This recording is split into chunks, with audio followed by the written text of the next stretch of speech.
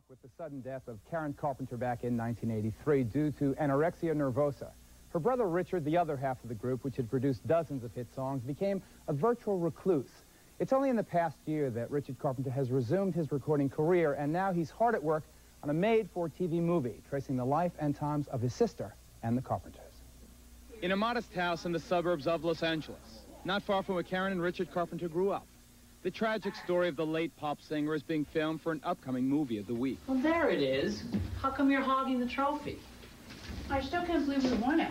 Well, you can see it in the living room. Wait, Richard, don't take it. Mom says we're going to fill the whole place with awards someday. It's almost a little surreal at times just to see actors and actresses as the two of us and recreating things that happened many years ago. It's all a little bit, it's exciting and it's unsettling also. Such feelings coming over me. There is wonder in most everything I see. And for the actress playing Karen, having Richard as executive producer has helped her prepare for the role. It's added some insight. Meeting his parents has helped a lot. Being in their home. I wear Karen's clothes. It's been really interesting.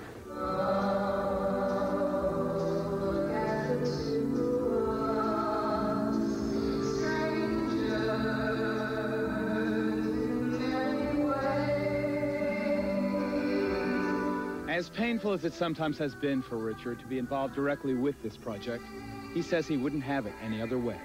This is our lives. I mean, this is how many, many people are going to remember Karen and me.